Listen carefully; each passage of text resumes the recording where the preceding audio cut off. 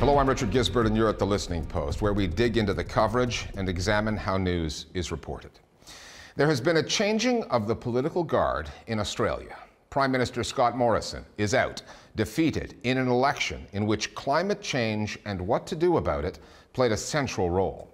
Having experienced forest fires, floods, and droughts, Australians turned on Morrison for his refusal to take this existential threat as seriously as they do. They backed the left-leaning Labour Party led by Anthony Albanese. The new government, a progressive coalition, includes Green Party and independent MPs who promise they'll tackle climate change head-on. The outcome also amounts to a rejection of Rupert Murdoch's News Corp, which backed Morrison and ridiculed candidates demanding action on the climate. Australia gave birth to Murdoch and his media empire. He's used to setting the political agenda down under. Not this time. Our starting point this week is the aftermath of the Australian election. Together we can end the climate wars. Australia has experienced the impacts of climate change firsthand. 3 out-of-control bushfires are continuing to burn in Western Australia. So many fires, hotspots all around the area. Severe bushfires, significant flooding. Up to 500 millimetres is forecast to fall over the next 3 days. Weather events that are being fuelled by warming global temperatures. Australians went to the polls with those images front of mind, whether it was in their own neighbourhoods or pictures on the nightly news. The dry spell right now in Queensland and New South Wales is one of the worst in our history. Climate change was key this federal election. Climate has finally made an impact, becoming one of the issues to swing an election. We thought it would be the case in 2019. It wasn't, but 2022 delivered. Better late than never, for the planet's sake. It is no mystery why the Australian government has resisted dealing with the existential issue of climate breakdown for so long. With an economy partly built on its mining sector, Australia is the world's 3rd largest exporter of fossil fuels. It's in the top 10% of polluting countries overall. That's a lot of jobs and corporate lobbying power. Mr. Speaker, this is coal. Don't be afraid. Don't be scared. The climate emergency and what to do about it is what landed Scott Morrison in the Prime Minister's office in 2018. That and a helping hand from Rupert Murdoch and the news outlets he controls. Morrison's government has failed to take meaningful action on the climate since, despite the bushfires and floods that were obvious to all and deadly to some.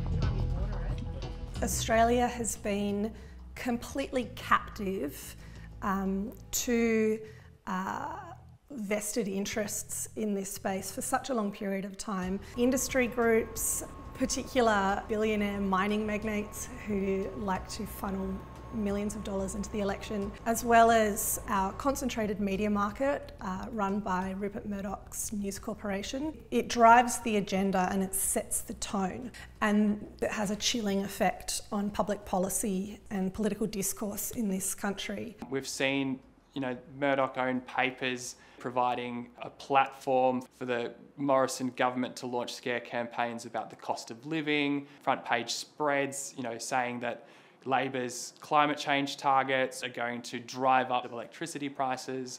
And a lot of the time, those attacks don't stand up to any real scrutiny. And when experts have a look at it, they go, look, there's no basis for these attacks. But when they've been spread on the front page of major metropolitan newspapers, the damage has already been done. Not enough Australians bought into that. They voted out Scott Morrison and his Liberal Party, which actually leans to the political right, in favor of Anthony Albanese and the Labour Party. The new Prime Minister's coalition will include Greens and independent MPs who made significant electoral gains. They did so despite Rupert Murdoch, whose global media empire got its start in Australia in the 1960s through newspapers that made their bed with the mining sector, a steady source of ad revenues. Roughly 60% of the country's media space is controlled by Murdoch's News Corp, outlets that had a clear agenda in this election, demanding a policy of inaction on the climate. The Murdoch press were trying to paint anyone who pushed climate change as a far-left greenie. This global warming cult is getting very dangerous. Trying to link them together in a cabal, scheming against the government and running this green left agenda, which apparently exists if you support climate change. It made them seem hysterical on something that really is a mainstream issue of major concern to almost everyone in Australia. Net zero by 2050 is not enough for these climate zealots. They actually think that we can do things in this country to change our own weather.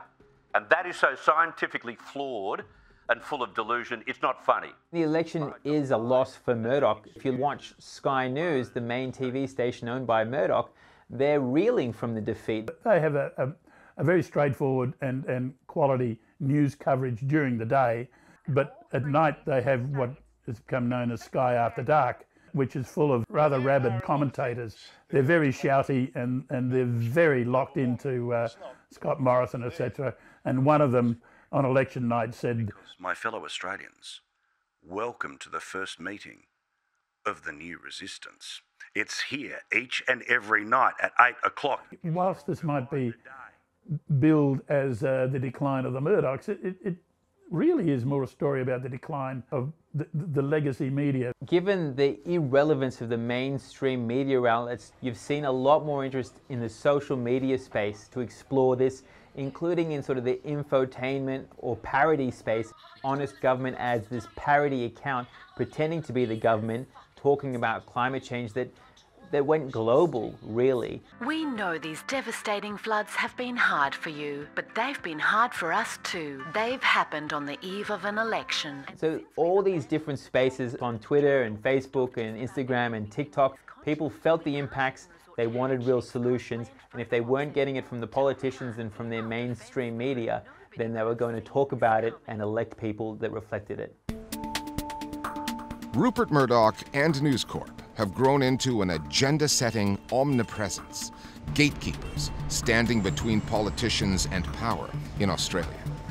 500,000 citizens have had enough. They've signed an online petition calling for a royal commission, a government inquiry into Murdoch, his company, and its influence. Having been ushered into office by News Corp, Scott Morrison was never going to agree to that. Now that Morrison's out, and Anthony Albanese has slipped past the gatekeepers and into power, the campaign for an inquiry into the insidious effect Rupert Murdoch has on Australian democracy is making another push. News Corporation has a monopoly of the media market that's completely unseen in any democracy around the world. They're also the single largest employer of journalists, and because of that, journalists are largely unable to talk about what is going on. That's either because they work at News Corp or because maybe you need to work there in the future. I'm really hopeful that the campaign that I run for a Murdoch Royal Commission is able to gain traction so that we can finally get some accountability and some integrity back into the Australian media. So I'm dead against that. You don't start having royal commissions into people exercising free speech. Alert the consumer market as to the quality of that speech and let them make the decisions. But we'll hear a lot of clatter about inquiries into the Australian media. Rupert Murdoch, I worked for him for 36 years. He hires a lot of my colleagues and puts bread on their table, so I'm not totally against him, but I do think that at times he lets the rabbits loose when they should be controlled, and I think that's harming both him in a personal and in a corporate sense. But he will come back. Nice left, Wendy. Murdoch isn't going anywhere. His news outlets are stubbornly sticking to their version of the climate change story. And we will see our living standards crushed. Regardless of which way the political winds are blowing and the brush fires are burning. Because of where they live in the Southern Hemisphere, Australians are ahead of the curve on this story. They are feeling firsthand the effects of the climate breaking down. Perhaps if Rupert Murdoch spent a little more time there and less time in New York City overseeing his media empire, he'd see this existential story the way they've come to see it down under. But probably not.